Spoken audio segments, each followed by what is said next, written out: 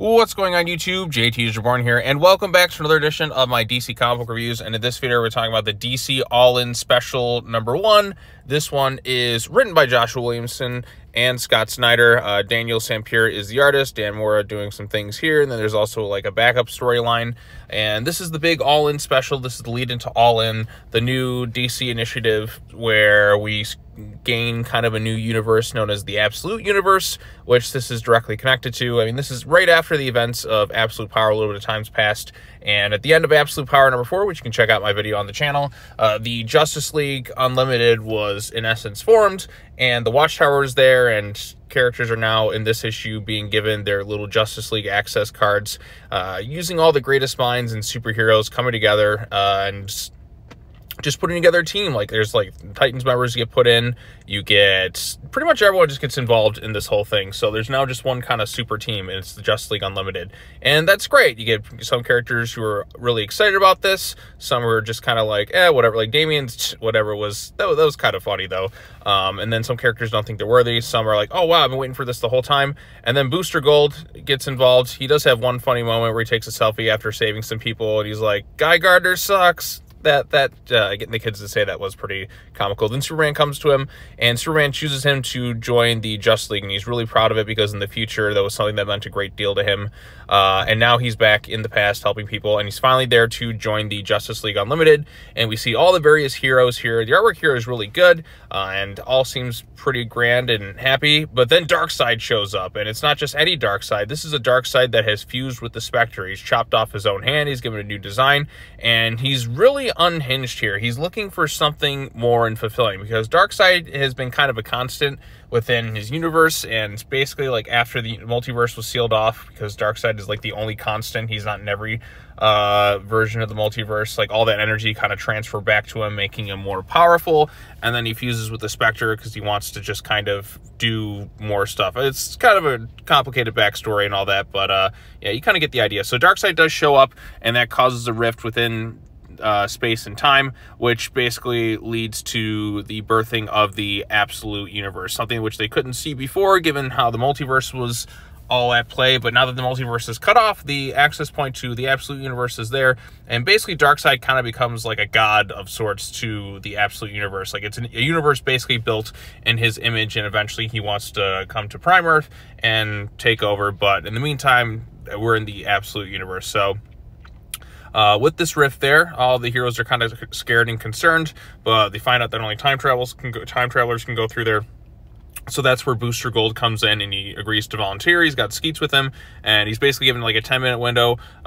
They have like a jumping back point to this reality, so assuming he doesn't lose track of Skeets. And when he gets there, of course, he loses tracks of like Skeets, and finds a world built in Darkseid's image. Like, you have Metropolis with Darkseid's Omega Beams, and again, this is setting the stage for the Absolute Universe. So we see kind of at the end of the issue, like, he's attacked seemingly by Darkseid. You have like the Legion of superheroes who are now villains, and it's just, you know, characters we kind of know, but like an evil version of them, like Supergirl and whatnot. So that's the main first part of the issue.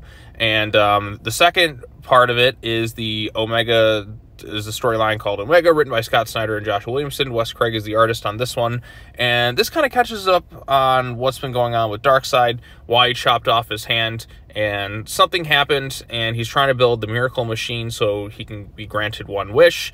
And you have Calback and everyone else like, oh hey, let's go ahead and invade Earth after all the stuff. The heroes in that are much weaker now, Darkseid. Let's go kick some ass. And Darkseid's like, no, leave me. But he needs more blood than that to fuel his machine. He even chopped off his hand at one point to kind of fuel it. So he realizes he's just going to kind of kill everybody who's kind of in his way. He's like, oh, you're my blood, so I'm going to throw you in there as a sacrifice.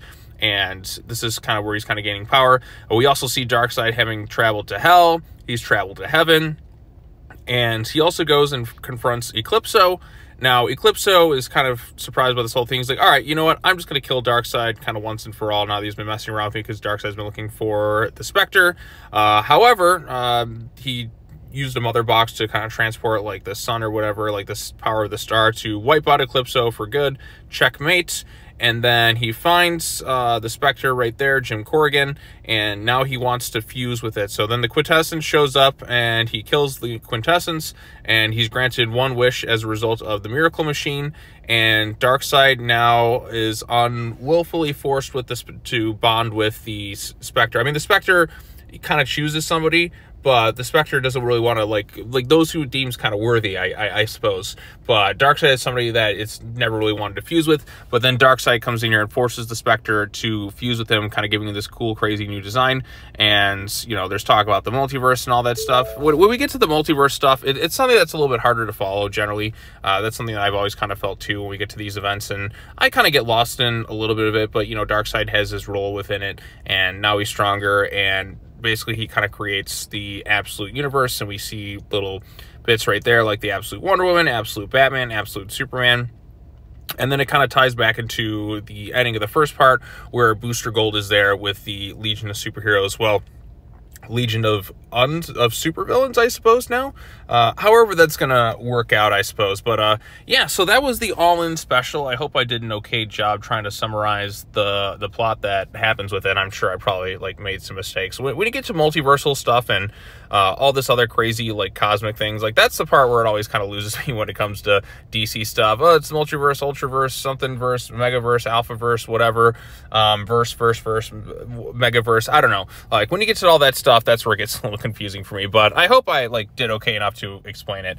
But yeah, so I thought the stuff I really liked about this was kind of the earlier portion with everyone kind of forming the Justice League Unlimited. I was a big fan of the TV show Justice League and Justice League Unlimited as a kid, and bringing back the Watchtower and everyone kind of involved as like these cool, like as everyone's kind of like joining the league and given their little access cards. And I'm really excited to see the Watchtower, and of course Darkseid coming in there like even more powerful than before now that he's fused with the Spectre, and then creating the Absolute Universe, which is going to be starting this month. I'll probably check out maybe some of the titles. I'm kind of like, do I really want to start spending some extra money on some of this other stuff? I may give like the first few issues of some of these different series a chance, just to kind of get a little bit of a taste of the Absolute Universe, which is like DC's, like Marvel's Ultimate Universe. So they're eventually going to tie in together, but it's kind of its own storylines. I mean, we have a Batman who I guess doesn't have money. We have Superman who was, you know, gone through something else, and Wonder Woman like forged from hell.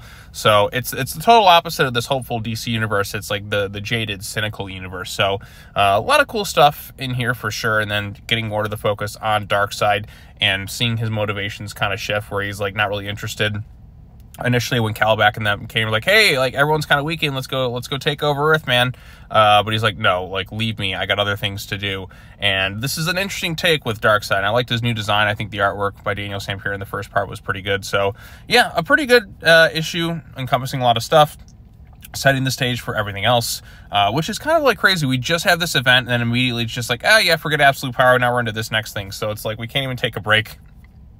But the all-in universe is something that DC's heavily like leaning into. There's a lot of hype behind it, so hopefully it delivers something special. Like I want to see some wins from DC with all the stuff that's been going on. So yeah, I mean, that's all I really have to say. What did you think of the issue? Post your comments down below. Be sure to like this video, share it with your friends, subscribe to the YouTube channel for more content, hit that bell for notifications, all that fun stuff. I think I got like one more DC comic book, which is like the latest issue of Batman, and I got some Godzilla comic books. And tune in later on today as I review Joker Folie à Deux. I'm planning on seeing that tonight, so we'll see how that movie turns out. I don't know if it's going to be good or bad. I'm hearing a lot of polarizing responses on it, so maybe I'll be the one who likes it, or maybe I'll just be like, what the hell was that? So I don't see this one doing as big as the first film. This is going to be a really divisive, wacky sort of movie. So yeah, all right, well, that's all I have to say. As always, take care now. Bye-bye then. I will see you all in the next video. Peace out.